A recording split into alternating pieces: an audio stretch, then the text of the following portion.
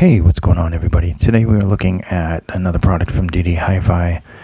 This one is the BC150B, and this is a replacement cable, a headphone upgrade cable for full-size headphones. And it comes in a variety of options. We'll go over that in just a second. As you can see here, you have the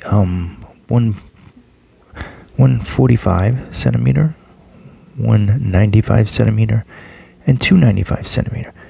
You also have a choice of a 3.5 millimeter dual termination. The 3.5 longer termination. This is an extended 3.5.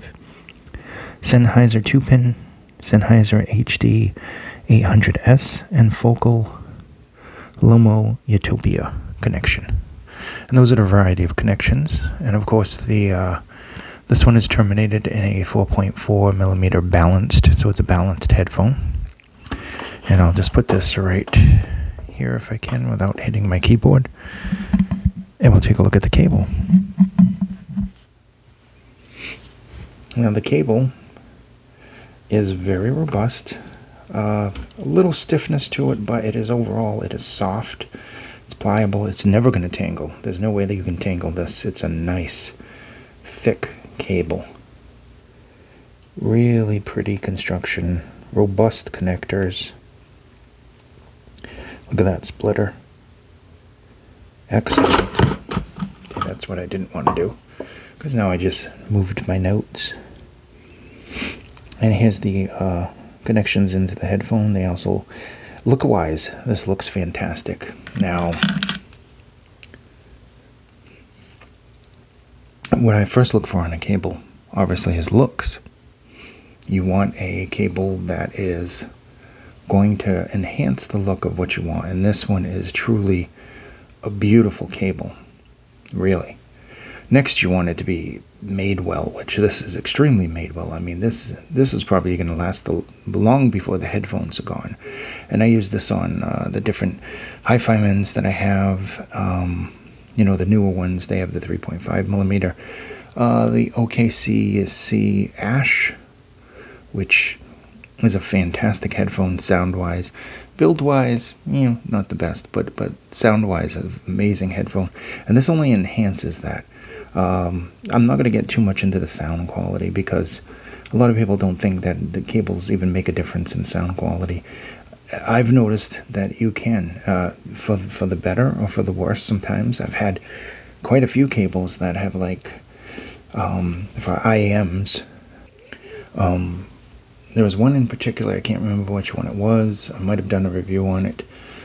It literally, the detail and soundstage were widened up, and bass was just non-existent. It really was a disappointment, honestly. If the bass had just remained, even if it became neutral, that would have been, you know, more than enough, because it did a good job with the detail and stuff. But anyway, this one enhances detail, didn't take away from any bass, any soundstage. It was just really, really good. Good performing cable. Obviously made extremely well. Very, very comfortable. Little stiff, but in time that may not be so. And believe me, it is far from the stiffest cable. I have a lot of cables, especially stock ones, that are so stiff, and there's microphonics and everything. No, there isn't any with this. Just a really well-made cable. As with a lot of things from ddhifi, they take into account, you know, looks. I mean, take a look at this robust splitter. Really pretty. I think like cables like this you would see stock on maybe like $1,000 headphone or something like that. And this one comes in, and it really isn't that expensive. It's just really well-made replacement cable. Upgrade cable. Definitely, all these, when you buy a new cable, it's called an upgrade cable, and sometimes it isn't an upgrade. Sometimes it's just, you know, better looking or something like that. This one truly is an upgrade cable. It is made extremely well, and I think you could probably use this for many years to come on a bunch of different headphones. I know I plan to. But anyway, in a nutshell, here's some of the specs. There were a lot of specs in a cable. You normally don't expect a lot of things to read off when you're doing a review for a cable, but the cable structure is 4N silver, Furukawa silver copper alloy, 5N OCC made in China, and silver plated OFC shielding. So, and like I said, the lengths you can get it in is 145, 195, and 295 centimeters. The weight on this one is 60 grams. And it comes with a 4.4 balanced, fully balanced cable. Really nice. Overall, I would give this very high marks. I like the look, I find it comfortable, and I love the way it's made. It is built extremely well, and for that I can't find any faults. Definitely good cable. ddhifi BC150B. Definitely, if you have, wherever it is, any one of these in your thing for needs, yeah, I know 3.5 mil. I wish this had come in 2.5 millimeter, honestly, because there are quite a few 2.5 millimeter headphones that I absolutely love, including the old Hi-Fi Mins that I would have absolutely loved to have a cable like this on, because the cables that they come with are meh at best. So yeah, I love this cable.